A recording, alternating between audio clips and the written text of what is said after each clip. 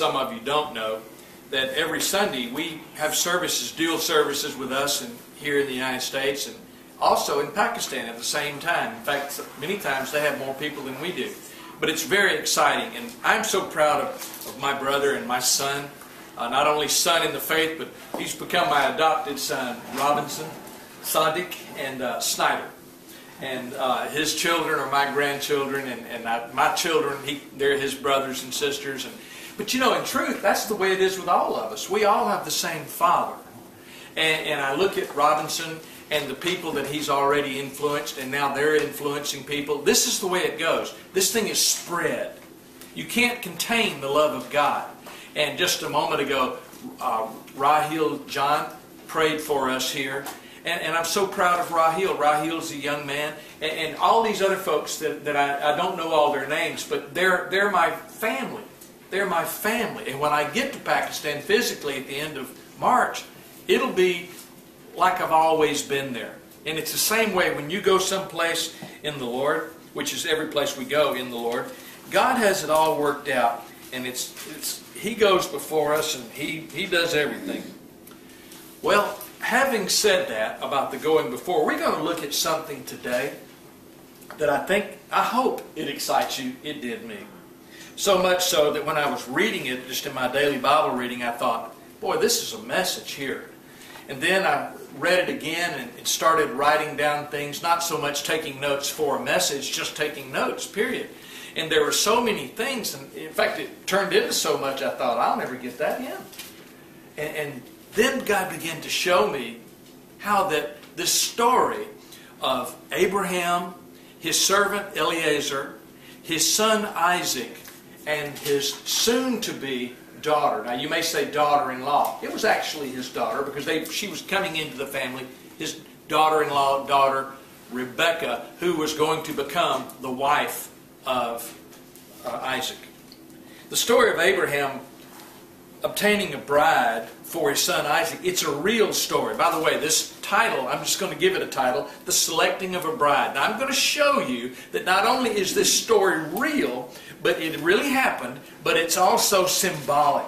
It's a picture of our being chosen by God to be the bride of Christ and to be God the Father's children.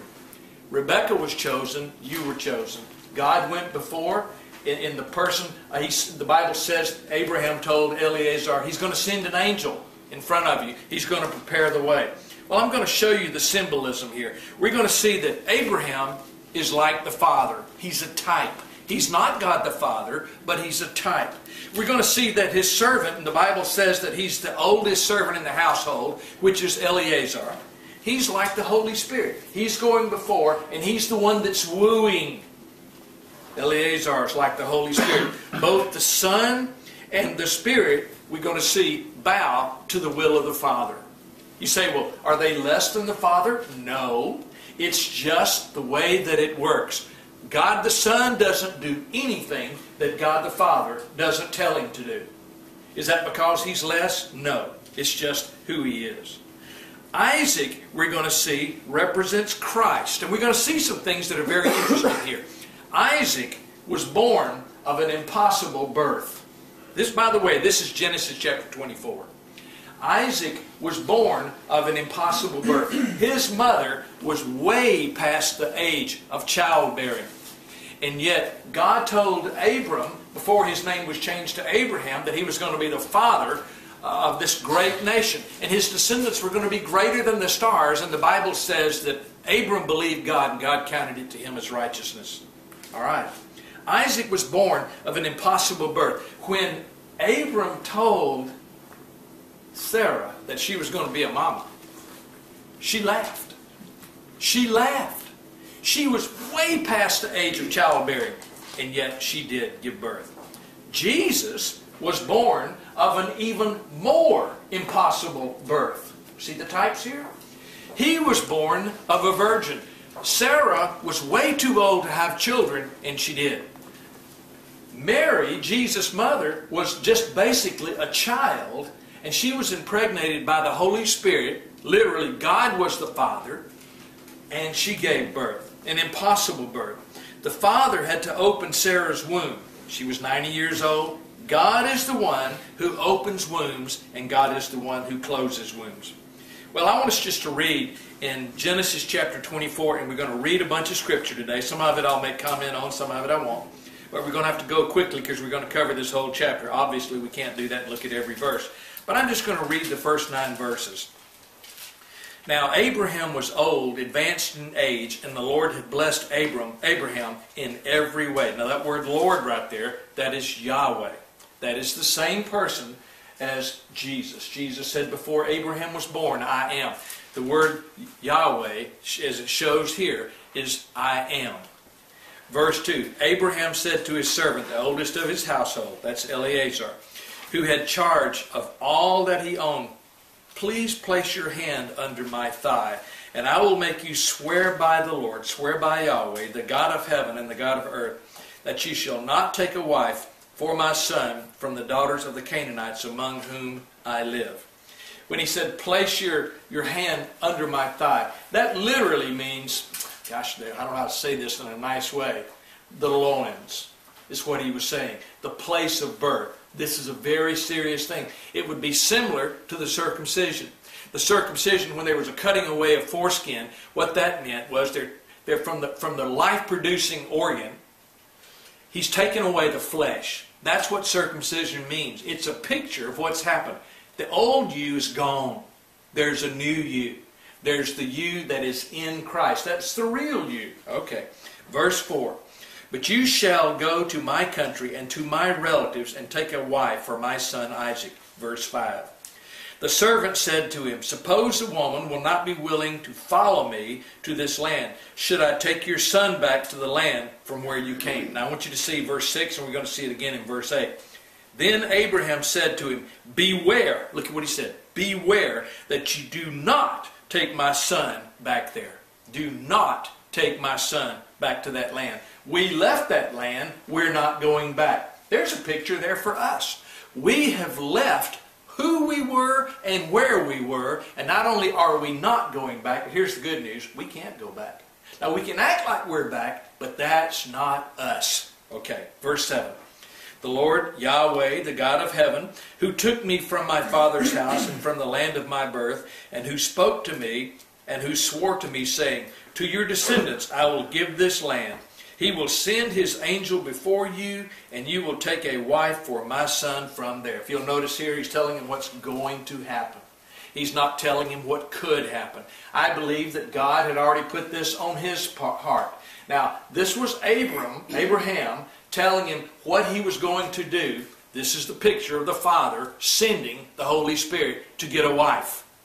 That's exactly what he did for you. The Father sent the Holy Spirit, wooed you, drew you in, and I'm going to show you how he does that, so that you can become the bride of Christ. When was this done? From eternity past. Do I understand this? No. Who was this done for? Well, we're going to see that in a moment, and it's going to excite you. Verse 8. But if the woman is not willing to follow you, then you will be free from this my oath. Only do not take my son back there. So the servant placed his hand under the thigh of Abraham his master and swore to him concerning this matter. All right. The sending of Eleazar. Now this was this covenant made between Eleazar and Abram. Now I want to show you what this is. This is like a covenant on your behalf. There was a covenant made. But it was made between God the Father, Christ the Son, and God the Holy Spirit on your behalf. If you'll notice, Rebekah had nothing to do with this covenant. Nothing. She was totally on the receiving end. The covenant was made with the triad, the Trinity. The family of God was making a covenant with each other on your behalf, on my behalf. Now this is very, very exciting. Rebekah has not entered into the scene at all, and yet the covenant's already made. Pretty big deal right here. Verse 6 and 8, I told you, he said, whatever you do, don't take my son back there. He did not want him going back to what he'd left. He did not want him marrying a Canaanite woman. I don't know all the significance of that, but he said she's going to marry one of the family. All right. In verse 7, Abraham said that God would send an angel to prepare the way. Now the Holy Spirit is not an angel, but this word angel right here can be used different. It's not just a messenger or a minister. This is like a ministering spirit. And when you talk about the angel of the Lord, we're talking about Yahweh there many times. This time, I believe He's saying, I'm going to send my Spirit in front of you, and He's going to prepare the way, and when you get there, it's going to be easy. Now I want to say this. If it's not easy, I'm not saying there won't be labor. We're going to talk about that in a minute. But if things that you're involved in are not easy spiritually, then there's a good indication that maybe I ought to examine, is God really in this? Is this what God wants me to do? Jesus said, my load, I'm going to get it in a minute. He said, my yoke is easy and my load is light. If it's not easy and it's not light, then it's probably not Jesus. That doesn't mean you won't get tired laboring in the ministry. You will physically get tired. But people say, I've felt like quitting. Well, everybody's felt like quitting at one time or another. But you don't. Why? Because you can't. Because it's who you are. It's not what you do. The Holy Spirit is the one who draws. He's the one who prepares the way. He's also the one who goes before us. This angel, it's a representative or messenger of God. The second thing we're going to see in verse 10, let's read verse 10. Then the servant took 10 camels from the camels of his master and set out with a variety of good things of his master's in his hand. And he arose and went to Mesopotamia, to the city of Nahor. Now it doesn't mention here, over toward the end of the chapter, it does mention, it took a lot of men to go with him to look after all of this. This was a 500-mile trip on camels, through not the most easy land in the world. A lot of desert land, not much water. They had to take all they ate along the trip. They had to take most of what they drank along the trip. And they took all these gifts that they were taking with them. Well, the gifts are prepared to be given. Took 10 camels, a variety of good things of the master's house there, from the master's hand. Can you imagine all the gifts they put on those camels? 10 camels? Couldn't take all that would be given. It was impossible to take all that was given. Why was it impossible to take all that was given? Because everything was given. All that belonged to the son was given to Rebekah. What belonged to the son? All that the father had been given to the son. Now this is even going to be bigger than this in a minute. What I'm going to show you toward the end is unbelievably exciting. All that the father had been given to Isaac. And now all that Isaac had was being given to his bride. The bride didn't understand this. And he took some great gifts, but the gifts were a mere token, a mere down payment of what was to come. Couldn't take it all. It was so great, this was just a sampling of the gifts. They would become hers when were they going to be hers? Okay. What'd you say? When they were married. Let me say this. As far as God is concerned, they were hers even before they even knew who she was. They were hers when they were given. When did all the gifts of the Father given to Christ, given to you, when did they become yours? I used to say, when I believe. No, that's not true. The gifts were on the camel. The gifts were hers. All she had to do was believe that they were hers and receive them. They were already hers. They were already hers. They would become hers when they were given, not when she took them. They were hers. Now this is just like us. What we think we have now is only a small sampling of what we possess. Just like that little 4-year-old girl that I was telling you about, the one with brain cancer. Valerie Grace, this wonderful, sweet, dear little girl. I've got a picture of her sitting in my lap when they were here visiting one time. And when she was 4 years old, she looked at her mama in the car. Between one of their trips, they went to St. Jude's. They went all over. She's had multiple surgeries, multiple treatments. And she looked at her mama and she said, Mommy, Jesus really misses me and I really miss him. Now what 4-year-old would say that? And then she said to her little girl, the mother did, she said, well, you can talk to him now. And the little girl said, yes, I know, but it's not the same. I believe this little girl had personally probably sat in the lap, not only of the preacher, but I believe she probably sat in the lap of the one who loves her, Jesus. I don't understand all that. And I'll tell you what, there are not many people on this world who do understand that, but that 4-year-old understood. That 4-year-old understood because she'd had a special encounter. People say, well, I don't believe that. Well, you believe what you want. But I'm telling you, you'd be missing it if you don't believe it. This is not only real today, this picture, but it's real for us. This is the same way that Jesus feels about us, these gifts that He's given. Well, in verse 11 through 14, there's a plan that's put together. There's a plan that's hatched. Let me read verse 11 through 14. He made the camels kneel down outside the city by the well. He's already there. That was a quick 500 miles on camelback. Kneeled outside the city by the well of water at the evening time, the time when women go out to draw water. He said, O Lord, O Yahweh, the God of my master Abraham. Now look at that. This time he calls him the God of my master Abraham. The next time we're going to see him pray, he's not going to be praying to the God of his master. He's going to be bowing before his God. You see, God was using this in a personal way. Move away from the symbolism right here, but God was using this in a personal way in the life of Eleazar. O Lord, the God of my master Abraham, please grant my success today and show loving kindness to my master Abraham. He prayed. And then in verse 13, Behold, I am standing by the spring, and the daughters of the men of the city are coming out to draw water. And now, may it be that the girl to whom I say, Please let down your jar so that I may drink, and who answers, Drink, and I will water your camels also. May she be the one whom you have appointed for your servant Isaac, and by this I shall know that you have shown loving kindness to my master. Well, he prayed, and he said, Grant the success.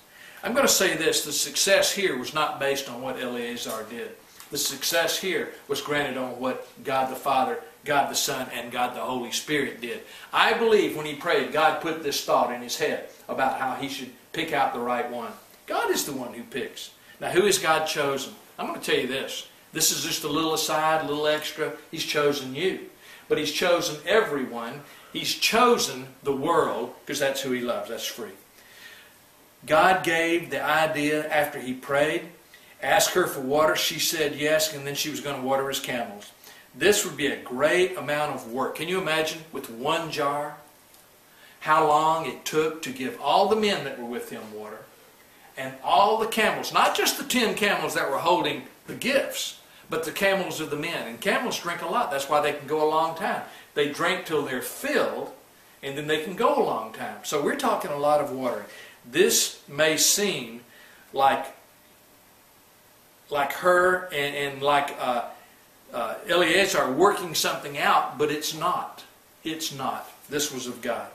Well, in verse 15 through 20, we see that his prayer was answered.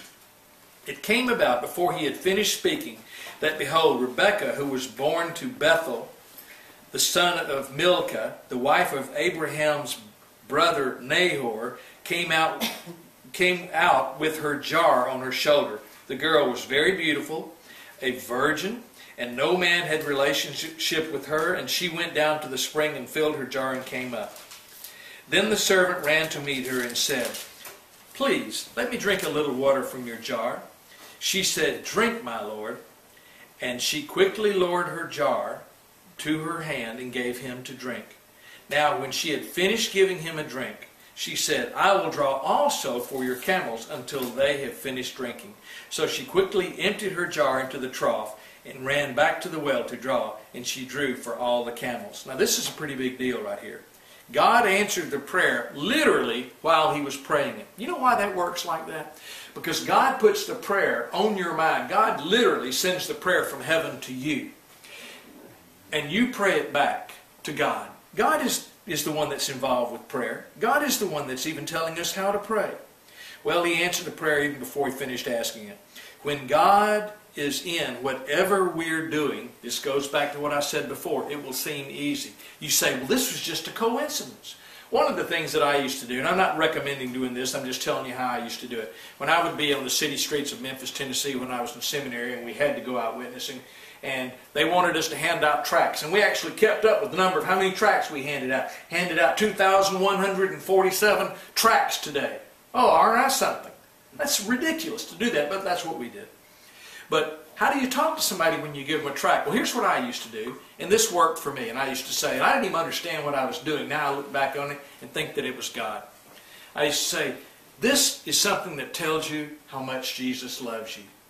At least I was doing that right by saying, you're a sinner and you need to get saved. That's what others would do. And that's what I'd even done. But I said, this talks about how much Jesus loves you. And I'd give them the tract. I wouldn't say another word. If they would open it and look at it, I would say, would you like me to tell you about it? But when they opened it and looked at it, that was like God saying, this one's really interested. Many would take it, put it in their pocket. Some would throw it in a trash can, whatever. But if they opened it and looked at it, I was thinking, well, they're interested. And so I would share with them more about Jesus loving them. Well, this is what happened here. She did exactly as he had thought in his mind. God gave him the idea. And God was preparing everyone in this situation. In verse 21 and 22, we're going to see Eleazar present some of the gifts that are hers. Now look in verse 21 and 22. It says right here, meanwhile, the man was gazing at her in silence to know whether the Lord had made his journey successful. Then it came about, when the camels had finished drinking, that the man took a gold ring weighing a half shekel and 2 bracelets for her wrist weighing 10 shekels in gold. I don't know exactly how much money that is. I'm just going to tell you, it's a lot. He gave her a ring and 2 gold bracelets. Now that in itself would have been quite a gift. But we know that it wouldn't have taken 10 camels to carry that. He could have put that in his pocket. And 10 camels more was about to be hers.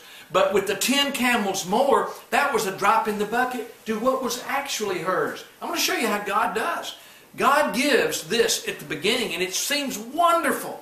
But God gives the best stuff last. He gives the best stuff last. I just can't hold this back. I'm going to go ahead and tell you. He didn't just give all that he had. I'm telling you what he gave, what the Father gave. He gave his Son. He gave his Son. All that he had meant nothing compared to the Son, but he gave the Son. Jesus is yours. We're going to see how that she was also a gift for his Son. Now this is amazing. You are a gift for Jesus. Think about that. And he's a gift for you. You're a gift for each other. You're one. Can't be separated. Eleazar found out that she is Abraham's brother's daughter in verse 23 and 25, 23 through 25. And said, whose daughter are you? Please tell me. Is there room for us to lodge in your father's house? She said to him, I am the daughter of Bethuel, the son of Milcah, whom she bore to Nahor. Again she said to him, we have plenty of both straw and feed and room to lodge in. Now she's going to put that whole crew up. Amazing. And look in verse 26. Now this is big. Look in verse 26. A simple verse that if you're reading the Bible, you'll skip over it. But look in verse 26. Then the man bowed low and worshipped Yahweh. Notice he's not talking about the God of Abraham anymore. He bowed low to worship Yahweh because Yahweh is showing himself really big right here. In verse 30, and we're kind of moving quickly now, the family's going to see some of the gifts.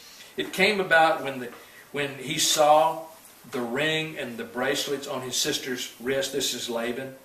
And when he heard the words of Rebekah, his sister, saying, this is what the man said to me. He went to the man, and behold, he was standing by the camels at the spring. Can you imagine that conversation? What you got in those camels? Oh, I've got millions of dollars worth of gifts for your sister. Really?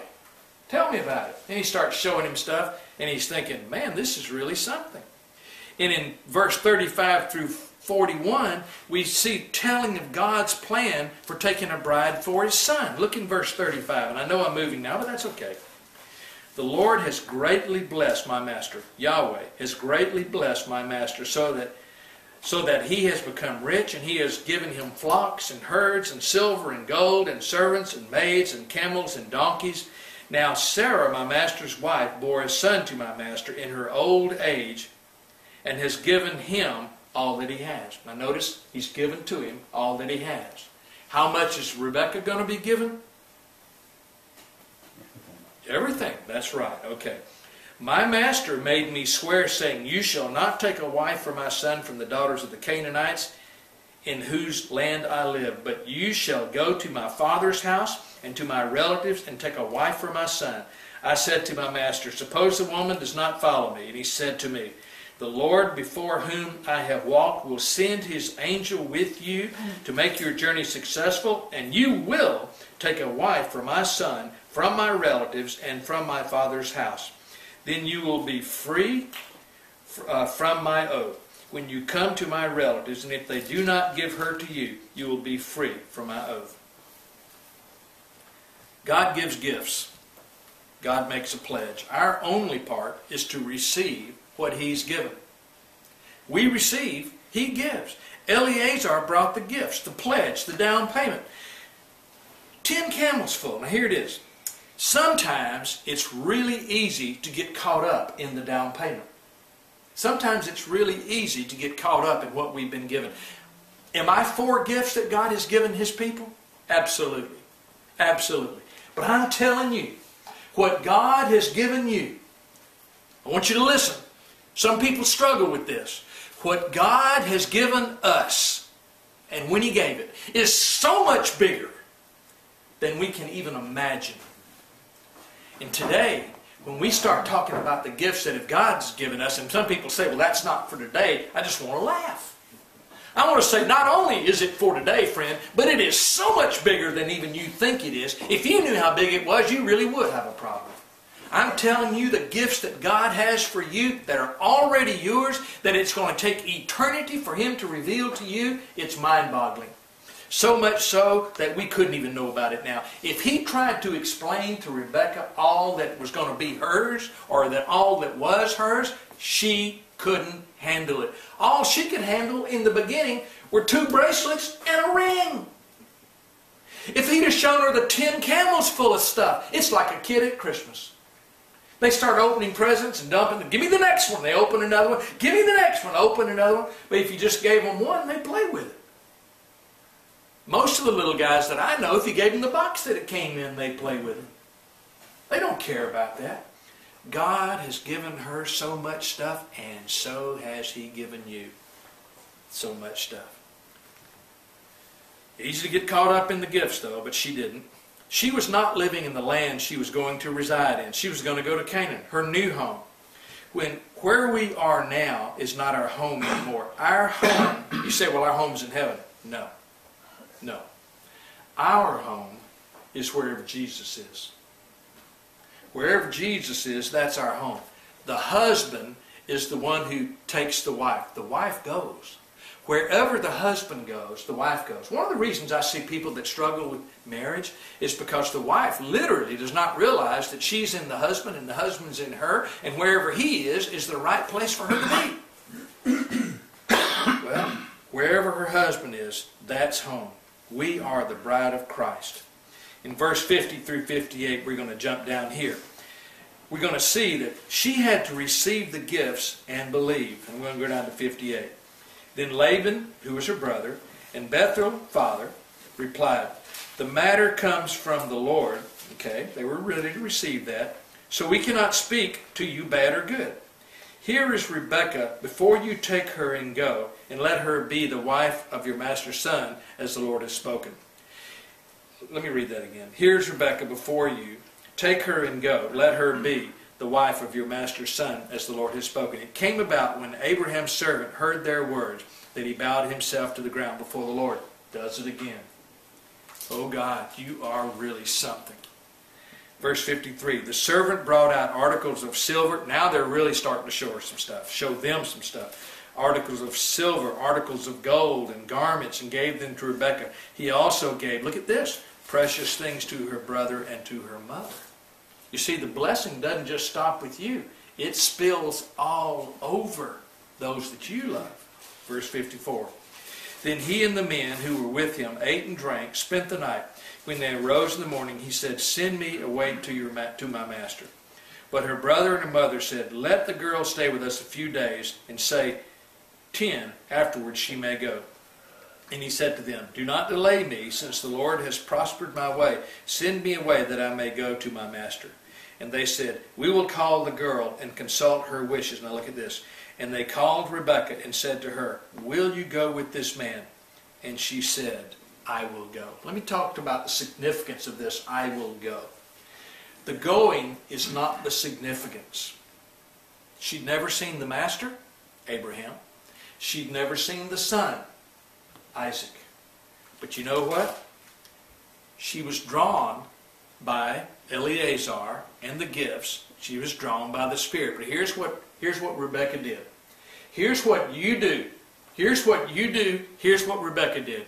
She believed Eleazar. You believe the Holy Spirit. You believe that what the Spirit has said, that God the Father and God the Son has given you, is so. And you believe it. Were the gifts already hers? They were hers. They'd been given. But she said here, I will go. This is saying, I believe you. I believe you. Isn't this big? It's really big. All right. She said, I will go. She received and believed all that was given her. She believed him for what she saw. That's pretty easy. There was no denying there were 10 camels full of gifts. She believed for what she saw. But I'm going to tell you something much bigger. She believed him for what she could not see. She believed him for what she could not see. You know what that is? That's faith. She placed her faith in what the Spirit told her. Verse 49, again, let me go back to 49. So now if you're going to deal kindly and truly with my master, tell me, and if not, let me know, that I may turn to the right hand or to the left. The servant brought the gifts. She had to say, yes. Now, do I understand this? Not really. I just know that this is what was said.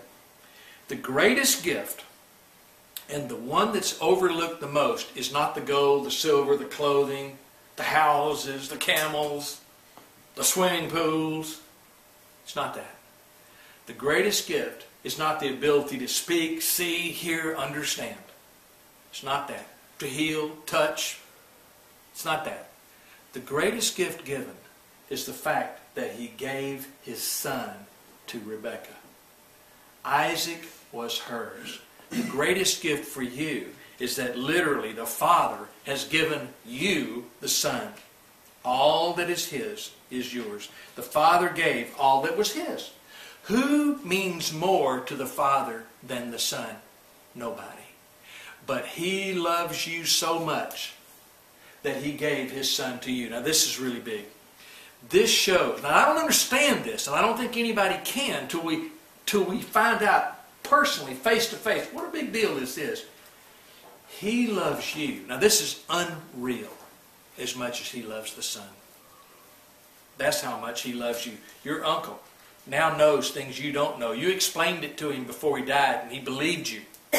But now he understands things that you don't understand on this side. One day you will. But now he knows. Even bigger than what she said.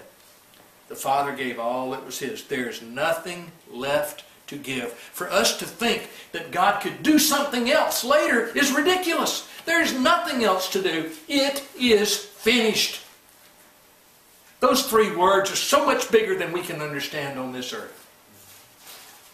And it grieves me when I hear people trying to make it smaller than what it actually is. It's finished. The Son did not share it with the bride. The Son didn't share all that was his with the bride. He didn't share it with the bride. The Son gave all that was his to the bride. Big difference. If I have a candy bar and you say, I like candy bars, and here, I'll give you half. Half's the biggest. Yeah, I'll give you half. That's not what he did. It's like saying, I like candy bars, and say, here, take this one. You say, well, but you won't have one. Yes, but I'll have great pleasure in watching you eat it. Jesus literally gave all that was his to the bride. All that belonged to Isaac was now belonged to Rebekah. The bride did nothing to earn it. She simply received it. That's all. We're going to see in verse 63 through 67 how Isaac received his bride. The Bible says that Isaac met Rebekah and loved her. Now let me ask you this. What had Rebekah done to be loved by Isaac? Nothing. Isaac loved Rebekah before he knew her name, because he didn't know her name. They didn't have telegraph back then. They didn't have telephone too far to send up a smoke signal. They didn't send a runner on ahead. They couldn't do any of that stuff. They didn't do an email. They didn't do a text message. But Isaac had determined that he loved her before he ever saw her. That was good when he did see her. And here's his first word when he saw her. Whoa! Whoa, man! She looks good. That might not have been his first word. That might have been his second word. But I'm sure the thought crossed his mind. Okay. Verse 63. Let me read 63. Isaac went out to meditate. I like this. He was meditating on his future bride. Now, as far as he was concerned, she was already his bride. He was meditating in the field toward evening, and he lifted up his eyes and looked, and behold, camels were coming. I can hear it now. Camels are coming! Oh boy. Rebekah lifted up her eyes, and when she saw Isaac, she dismounted from the camel. I'm sure that when she saw Isaac, she said, whoa! I didn't know what he was going to look like, but he looks good. That's what you girls got waiting for you. Whoa! I mean, she looks good, Daddy. He sees the gifts. He's going to say, oh yeah, that's okay. But the fact is, she was as excited as Isaac was. They're mutually excited. And that's the way it is with us. They're mutually excited. And she said to the servant, who is that man? I'm sure she said it with expectation. Who is that man walking in the field to meet us? I'm sure she had a big grin on her face. Could that be him? And the servant said, he is my master. Oh man. Then she took her veil and covered herself. The servant told Isaac all the things that he had done. Then Isaac brought her into his mother Sarah's tent, and he took Rebekah, and she became his wife, and he loved her. Thus Isaac was comforted after his mother's death. Do you realize, I don't understand this, going on with the symbolism and the parallel here. Jesus is comforted by you. You say, well, he comforts me. Yes, he does. But you comfort him too. That's amazing. Isaac met Rebekah. We were prepared for Jesus. Rebekah was prepared for Isaac. She was pure. We are pure because of the cross. I want to go over to Romans 5, 17 and 18. I've read these verses to you before, and to you out there and wherever you are. I've probably read these verses to you, but I want you to see these verses in this whole chapter. In fact, the whole New Testament. Look at this. Romans 5, 17. For if by the transgression of the one death reigned through the one, much more those who receive the abundance of grace, all that there is, and the gift of righteousness given, will reign in life through one, Jesus Christ. Verse 18. So then, as through one transgression there resulted condemnation to all men. Look at this. Even so, through one act of righteousness there results justification of life to all men. What do you have to do with that? Nothing. That's given even before you believe it. Even if you don't believe it, it's still given. Now, can you live like it's not yours? Could Rebekah have rejected all that was given to her? She could have. She could have. I don't understand that. But I'm telling you, it was already hers. And I'm going to talk about us some more and how this relates to us. We must believe. This does not mean that all men are saved. They must believe. But I want to say this. We are prepared as virgins. I don't care what our background is. I don't care what your background is. I don't care what your background is. It does not matter anymore. Because of the cross, you've been given the justification of life to all men. Those aren't my words. You have a problem with it? I'm sorry. Righteousness has been given to all men because of the cross. Struggle with it if you must, but it's easier to receive it and believe it. We are virgin spiritually because being made righteous at the cross. Jesus loves us. He loves us for eternity, and He loved us before we knew Him. Last thing I'm going to share. We are a gift from the Father to the Son. The Father sent the Holy Spirit to receive a bride for His Son that He loved. You are a gift from the Father given to the Son. Is that big? I think that's pretty big. We are the pearl of great price. That's us. We did not first choose Him. He chose us.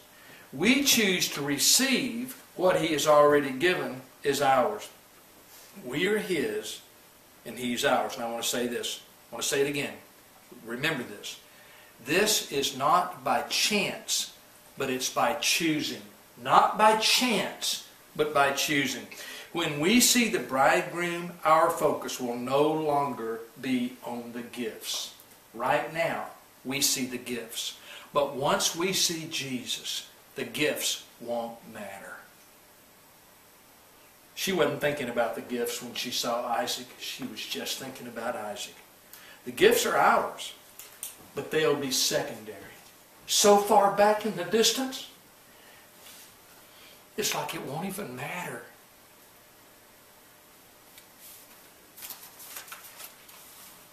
It's already given.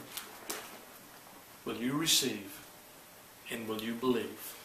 Some people call that being born again. That's what I'm going to call it, because Jesus did.